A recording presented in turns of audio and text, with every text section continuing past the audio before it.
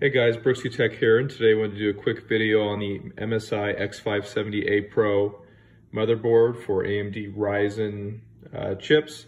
This is specifically for the RYZEN 3000 and I think the upcoming RYZEN 4000.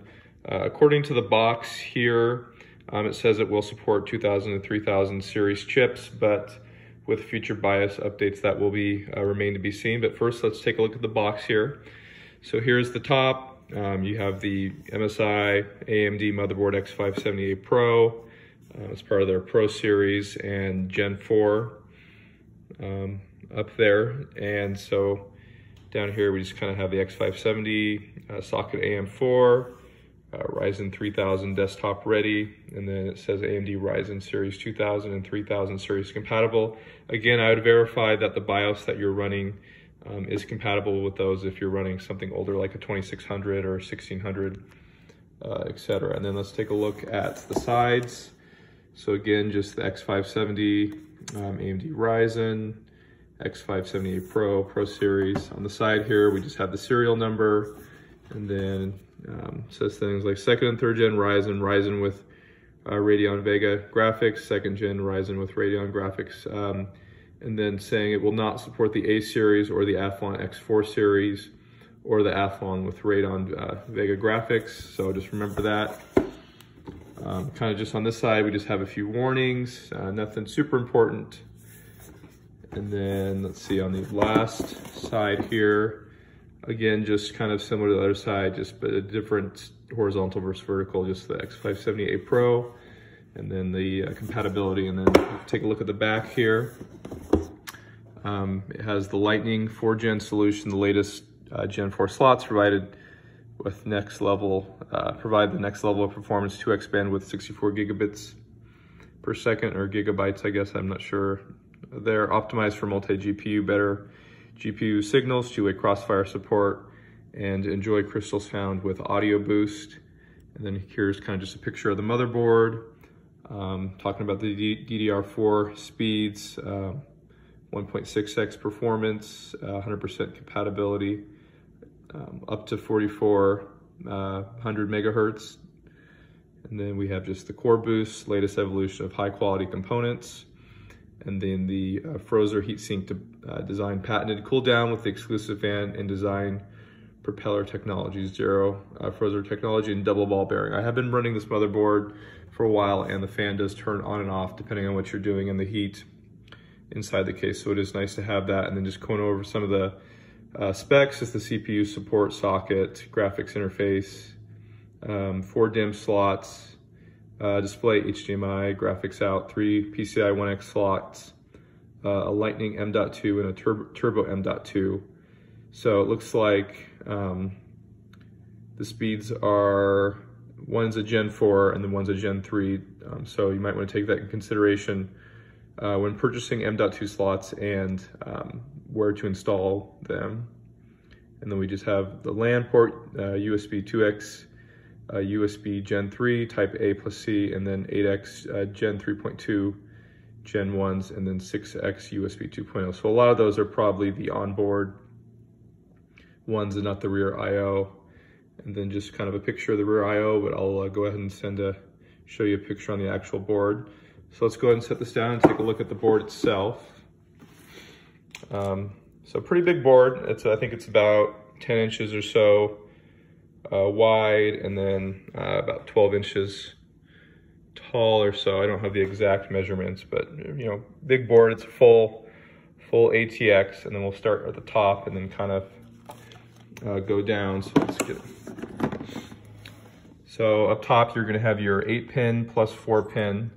You don't really need to use the extra 4-pin, but it is handy if you're gonna overclock or something like that. And then we do have some pretty beefy VRM heat sinks. So that is nice. I've heard that this may not be the best overclocking board, but you know, again, for the price, it's a really good board, especially if you can like get it on sale from Amazon or something.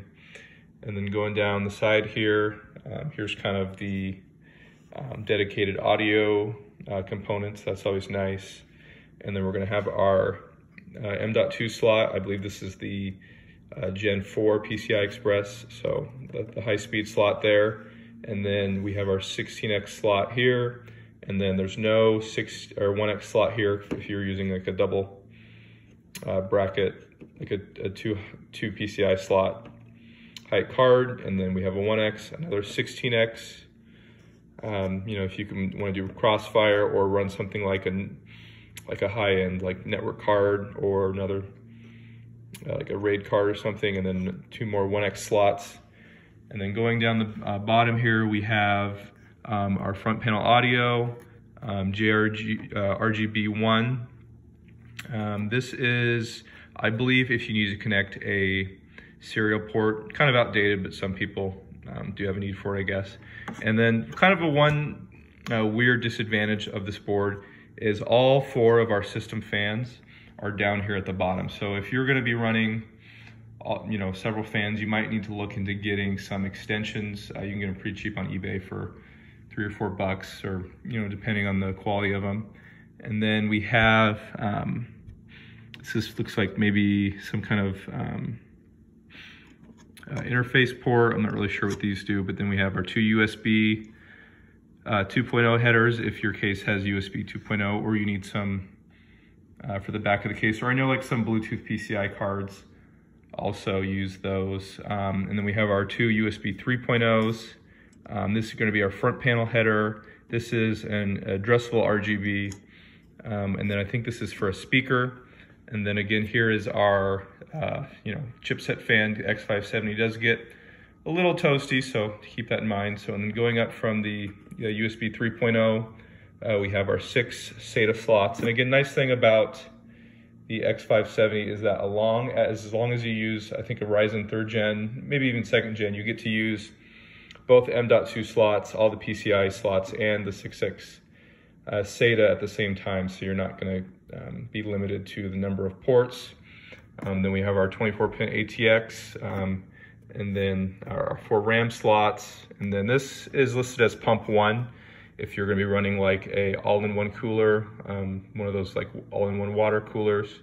And then we have our CPU fan, and then the 2 more addressable RGB and regular RGB, so the 5 volt and the 12 volt. And then smack dab here in the middle is our CPU socket there, and I have my 3600 in there. And then nothing too much major going on with the board, but you know, plenty of features for the price. And then let's take a look at the back here real quick. So we have our, you know, up here is the BIOS flashback. So nice thing is you can actually update the BIOS without a CPU. So it might be useful when the 4000 series chips come out. You can definitely upgrade there. And then we have our PS2 combo port, 2 USB 2.0s. You know, those are good for like peripherals. USB 3.0. And then I think those are the Gen 1, and then our HDMI, and then we have our USB-C and USB 3.0, Gen 2, I believe, and then 2 more Gen 1 ports with our gigabit Lan Port.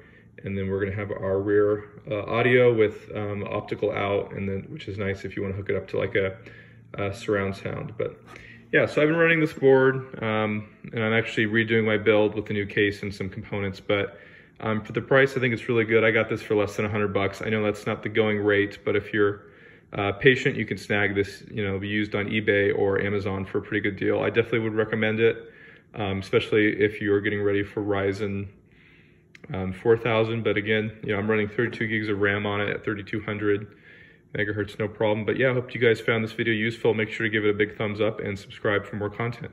Thanks, bye.